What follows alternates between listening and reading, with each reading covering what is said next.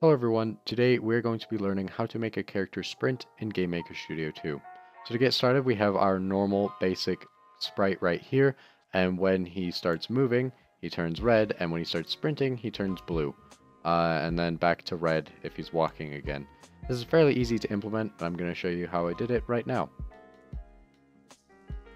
Alright, so this is assuming you've already made your character object, which I have, and I am now inside of my character object.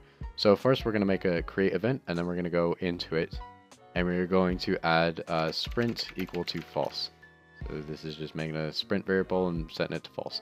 So what we're going to do now is we're going to do the actual movement. So if keyboard check ord D, capital D, sorry, and then curly brackets. So if the D key is checked, we need to do x plus equals 6, which is just kind of setting the movement.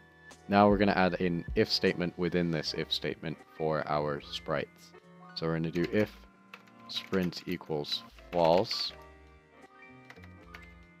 We need to change our sprite index equal to character sprite red, which is our walking sprite.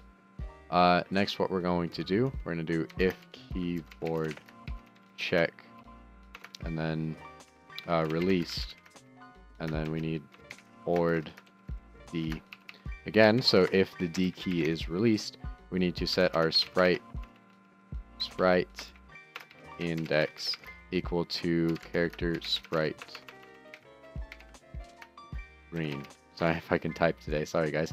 So we have it, if the D key is released, it will change our sprite back to green. Next, we're going to do our if keyboard check released, and we're going to do our shift key. So that's VKL shift, and then a curly bracket, and then this. And we're going to do our sprint equal to false, and we're going to do our sprite index equal to character sprite red. So basically, once the left shift key is released, it will change our sprint to false and our character sprite to red, because this is assuming the character will be walking and such like that. So now we're going to actually have our sprint kind of event. So if keyboard check ord D, and then we need two and symbols. So this is basically if these two keys are checked at the same time, if they're both being activated. So we have our if our D key and our left shift key are both being pressed at the same time, x plus equals 7. So that's just, you know, one more pixel than when he's walking, which doesn't seem like much, but when we're on a small room it is. And we're going to change our sprite index equal to character sprite blue, and then we're going to set sprint equal to true. Now if you want them going the other way, we're just going to copy and paste this and then change some things around. I'm not doing up and down, but if you wanted to, it'd be fairly simple to do.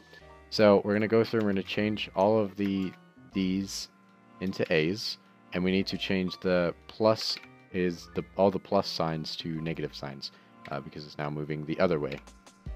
And there we go.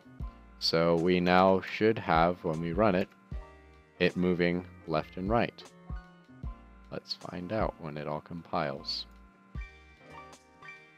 Yep, so we have our character moving. We can make him sprint. When he's walking, he's red. When he's sprinting, he's blue. Thank you for watching. I hope you guys learned something. If you have any questions, leave them in the comments below. I also have a Twitter and a Discord. Both are great ways of contacting me. All the code is in the description below, so if you're having any problems, you can copy and paste that in. And if you're still having troubles, let me know, and we'll see what's going wrong. Thank you for watching. Make sure to hit subscribe, and I will see you guys next time.